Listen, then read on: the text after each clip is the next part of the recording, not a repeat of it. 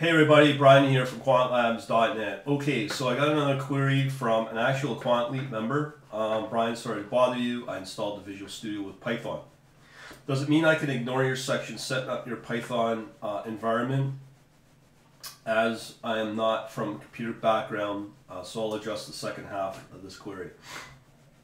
Okay, what he's referring to is if you come in as a Quant Leap member, you come under my dashboard here. You go to this Python Algo Training Course Infrastructure Building block. What he's referring to are the first couple of units in here.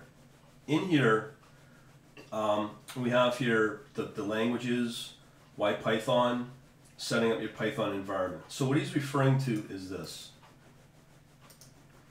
It's a very, well, it's not a simple step, but this will walk you through the right way to do it. Now, you can do this on Windows, but let's talk about this business of Visual Studio with Python. Now, with Microsoft, I haven't looked at this in a while for obvious reasons. I'm not saying that this is not it's not the best option. We'll just leave it at that.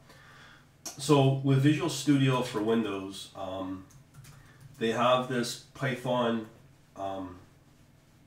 extension for Python, and it looks like it's an okay option.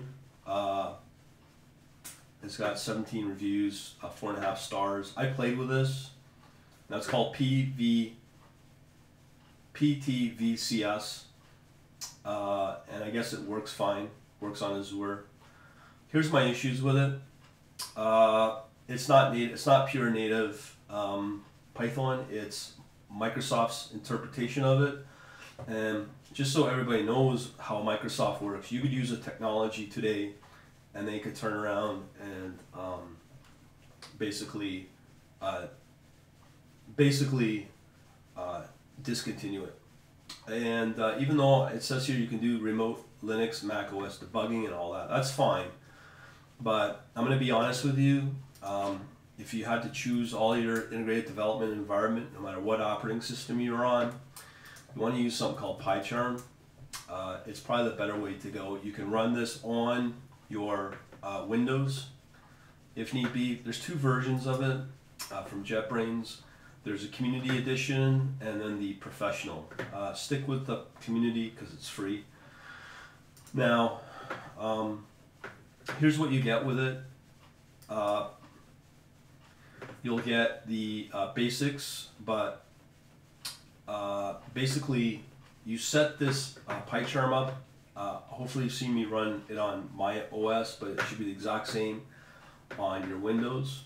On top of that, we cover in this module, I believe, pip install, yes, all this fun stuff. But here I have SciPy and all that. This is probably the hardest step that most people will come across, especially if you're new to it. You're better off to stick with the PyCharm and use pip install to install your other packages. And that's why I recommend to set up a Ubuntu Linux virtual machine. It'll be a lot easier, a lot cleaner. It's something I would recommend, but if you had to use the Visual Studio, that's up to you. But again, I haven't gone down that path. But you want to keep as much Microsoft out of your world as possible, just due to, as I said, numerous reasons. The big one is obviously somewhere along the line they may discontinue support of this. I can't guarantee it.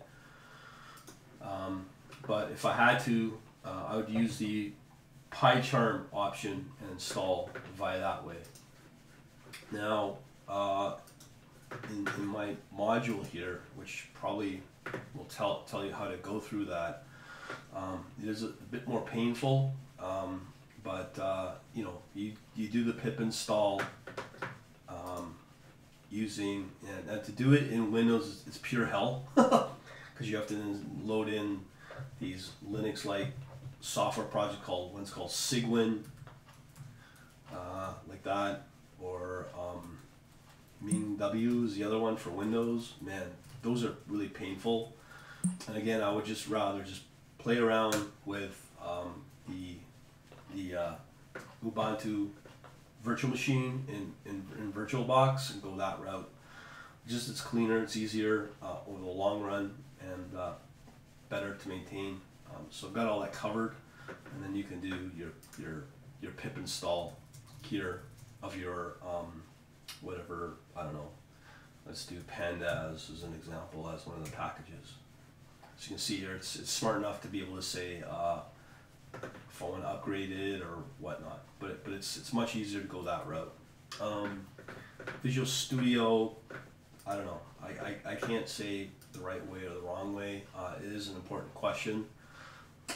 I may probably reinvestigate this, but I just like, I'm gonna be honest with you. Like, Windows is just not my favorite environment to play in, regardless of again, forced updates, security issues, latency, blah blah blah blah.